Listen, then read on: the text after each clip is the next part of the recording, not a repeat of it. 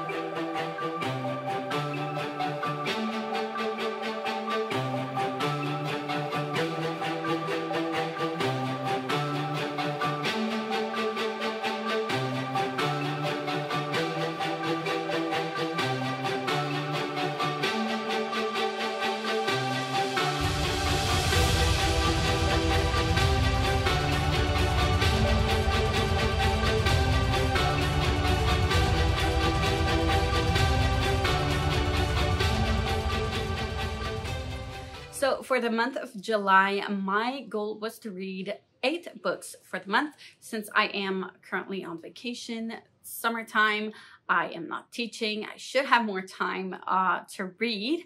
I did not manage to read 8 books, but I did manage to read 6 books, and like maybe 7 if you want to count like a specific book.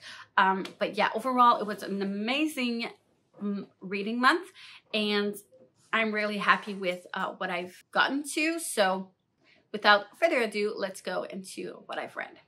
So as I do every month, I participated in the Buzzwordathon, and for the month of July, the buzzword was to read a book that had a weather word in the title, and for that book I chose A Psalm of Storm and Silence by Roseanne A. Brown. This is the second book of the Song of Wrath and Ruin duology. I don't know if that's the name of the duology, but yeah, I didn't manage to get to that book. Unfortunately, I am going to roll it over to the next TBR and hopefully read it next month. But I did manage to read The Long Way to a Small Angry Planet by Becky Chambers, which was the buzzword for emotions, which was for April. So I managed to finally finish this book.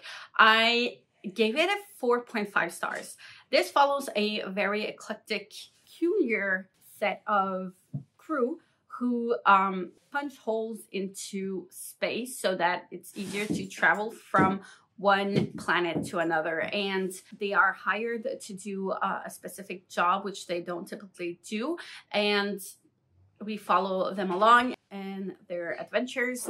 I really enjoyed the character. If you like character-driven stories, this one is definitely for you. You do get to know your characters throughout the decisions they make, as well as like how they bond together and their relationships, and that was very, very well developed. There's not much there plot-wise. I feel it's not that nothing happens, it's just not plot heavy, but it's still very enjoyable. I feel like this is the first chapter of the real adventure and journey, if that makes sense. But I really enjoyed spending a lot of time with these characters. I love the inclusivity with disability and other cultures, and being inclusive of other cultures, other species from space and all that. I really, really enjoy that. How this crew is trying to be the most inclusive as possible, being tolerant and accepting of everyone's differences. And that's really beautiful to see and to read. I just didn't give it a 5-star because I didn't feel like it was a 5-star read for some reason. It did take a long time to get there. The plot was a little bit predictable in my opinion, because they did go from point A to point B. Yeah, they had a little bit of setbacks to go from point A to point B, but nothing major. And it's not necessarily my favorite, but it was still very well done, and I still really appreciate it. It just wasn't quite a 5-star for me, but I'm still going to pick up the next books in this series because I do want to continue following this crew, and that says a lot coming from me because I do have a space phobia. So me wanting to continue this is saying a lot. I also participated in the Choose Your Own Adventure readathon that goes on every month by Book Roast, which is an extra to the magical readathon. For the month of July, the prompt was to read a book in the dark. So I pretty much read a lot in the dark. So like that prompt was fulfilled easily with many, many books. So yeah, I'm not gonna specifically name one book for that one because I read a lot in the dark. And for the rest of the books that I read this month, I was just trying to finish the books I started in June and try to finish as many books as possible from my TBR of that month, but also books that I've been trying to put on TBRs that I haven't started yet that I just want to get to and make some progress into so I can move on to other books, if that makes sense. So the first book I finished was KK by Vaishnavi Patel. So this is a retelling of another book that I don't remember. I'll try to put the name of the book here. And it's usually set from the point of view of this other character that did some other stuff. And this one is a more feminist point of view following KK, who rule alongside her husband, and we follow her journey when she was a child until she was an adult and got married and had a kid, and things got really complicated, but it was really interesting. I loved the feminist point of view of the tale. I'm not very familiar with the original source material, but I really enjoyed this one. I loved how our character was a very strong female character trying to root for her female sisters and any other female parts that were coming to her for aid and help, and that she inspired so many people to just stand up and stop being pushed aside as just not a proper human. So I really enjoyed that. I love the characters. I really enjoyed the magical system that was in here. It was very intriguing, something that I've never read about before, and I do enjoy that when that happens. I always love learning about other cultures, and I feel like there's a good part of this book that is very cultural. I was hesitant at first between giving it a 4.5 or a 5-star. Since I had a hard time putting it down and I just wanted to pick it back up all the time, I decided to go with a 5-star, but I don't think it's a book for everyone. It's very... I haven't read Circe. People have been comparing it to Circe. I can't make that comparison because I haven't read it. But I feel like it's not very plot driven either. It's still very character driven. It's very political. So if you're into mythologies and legends and stuff like that, this actually might be for you.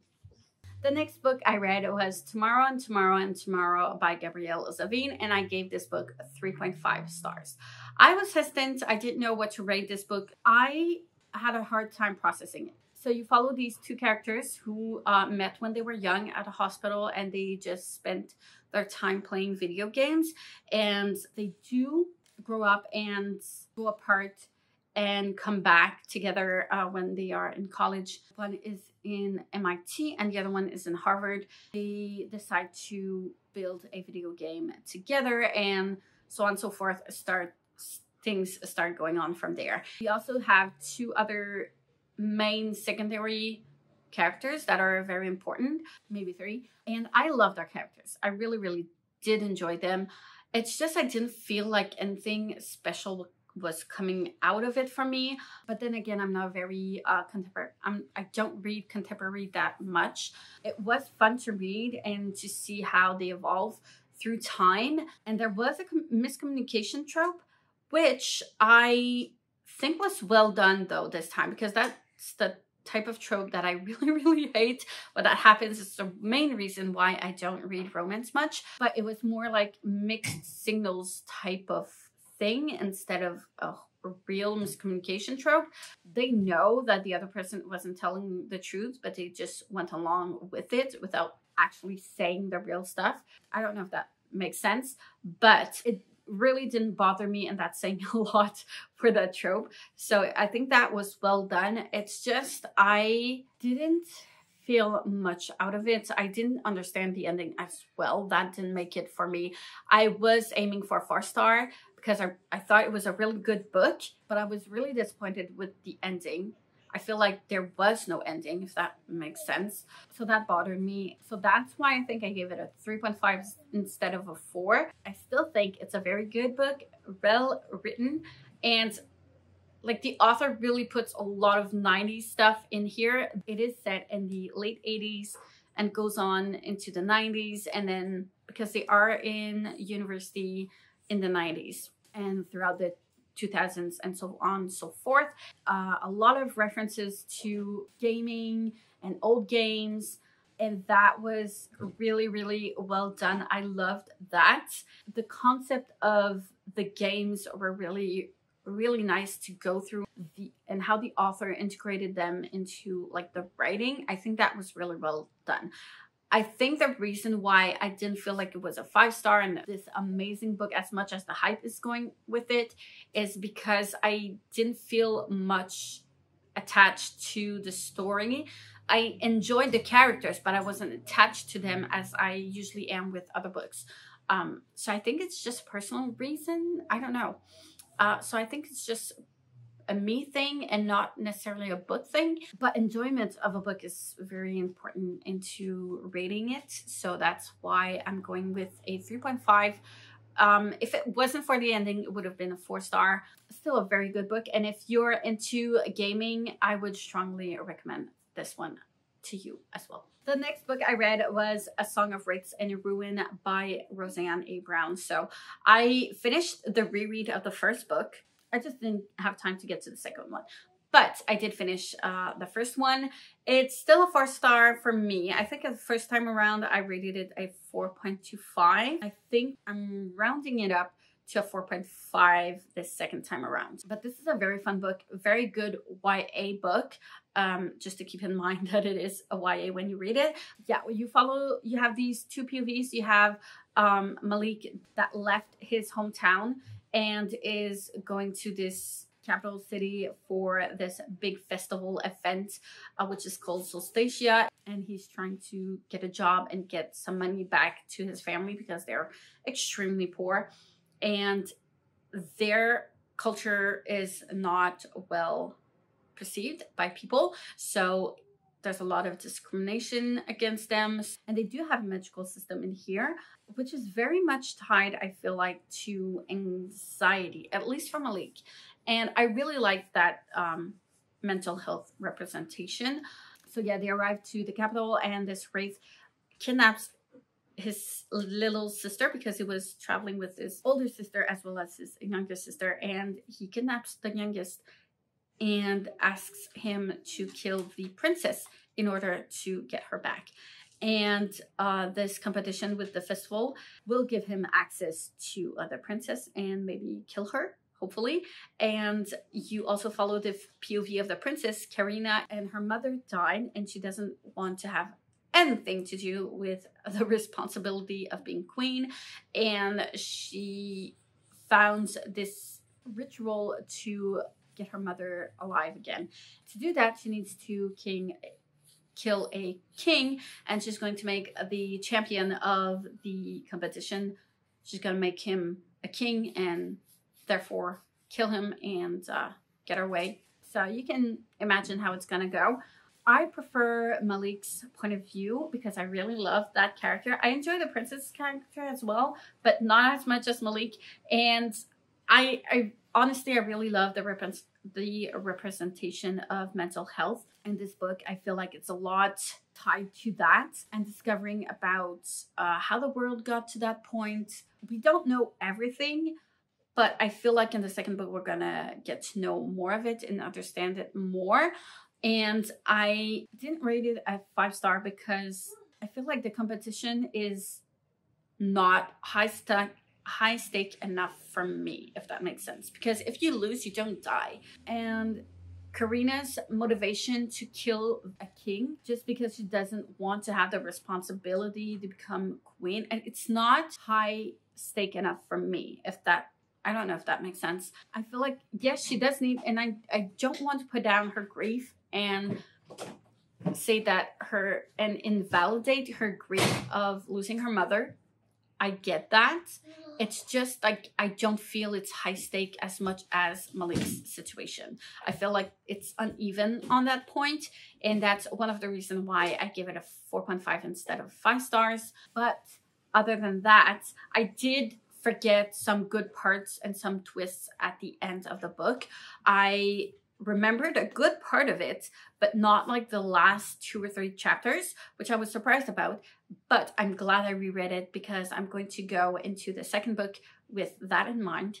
And hopefully some things will get resolved. But I'm excited to pick up the second book. If you like YA fantasy, I strongly recommend it. The next book I read or reread was Under the Whispering Door by T.J. Klune. This follows a man called Wallace who wakes up and discovers that he's dead, and he sees himself at his funeral. And at his own funeral, he sees this Reaper who brings him to this little tea shop in the middle of nowhere and meets Hugo, who helps people cross over when they die. And he stays there as long as he needs to and try to look into his life, and he has to deal with all of that stuff. Wallace did not have a very good life. He was mean, he was unhappy, and he tries to reflect on all of that. So lots of trigger warnings for death, obviously, and death of a child, grief, death of an animal, all sorts of death and area. You can pretty much put all of those triggers in. So be aware. But this book made me cry the first time around when I was reading it.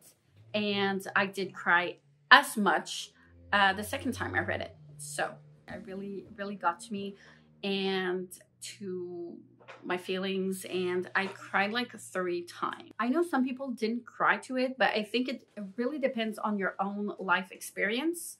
If you have dealt with grief and death in your life or not, I think that has a lot to do with it. And if you're a parent or not, because there is at some point a child involved.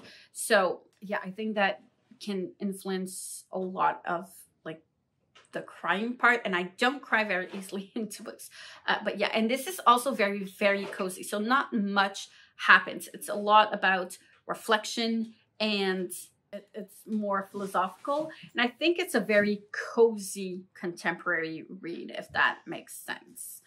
I think I understand more what cozy means now that I'm rereading this, and I've discussed it with a couple of my fellow friends, and I think that's my understanding of it. It's very, very cozy and not much happens.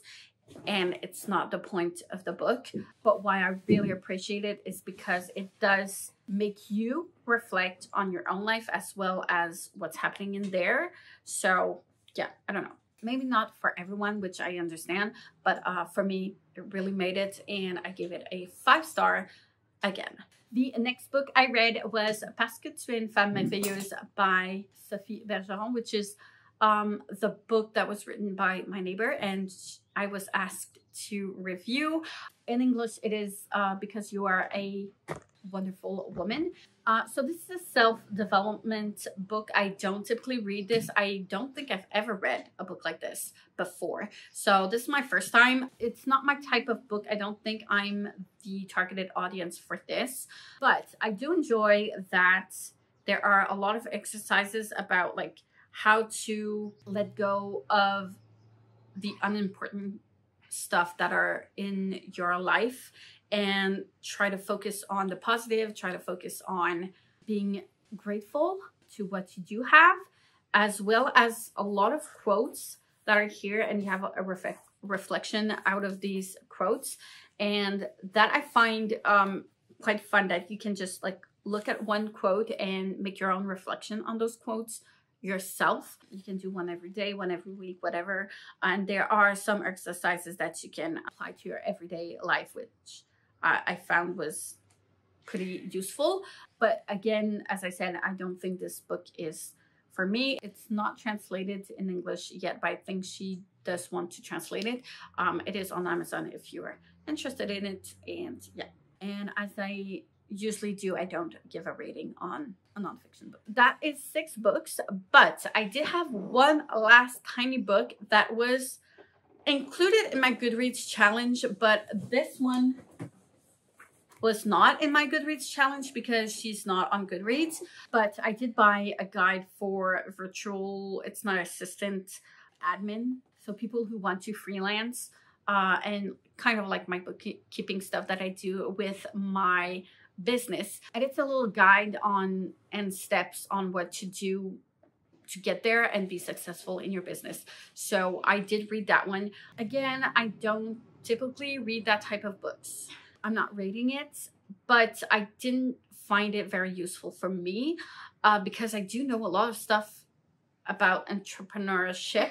I've taken some classes in university. I've had a coach, a business coach as well. Like, I didn't really learn something new. I was just reminded of a couple of stuff that I kind of forgot that I knew, but didn't put forward into my business that I'm going to put forward. But other than that, I don't feel like this was for me either. It was a very quick read and I kind of skim read it as well, but a book is a book. So yeah, that was my 7th-ish book for the month. So overall, it was a great reading month. I'm really, really happy with what I've read, what I've done, and I'm excited to see how August is going to go. I was scared for a bit that I wasn't going to be able to read much in July, but that end of the month, I really managed to finish a lot of books. So I'm really happy with that. Let me know in the comments how your reading month went. Let me know if you've read any of these books. Did you agree with me or not? I would love to discuss it with you in the comments. Like, comment, subscribe if you wish. Hit the notification bell if you want to be notified every time I upload a new video. And I will see you soon in the next one. Bye.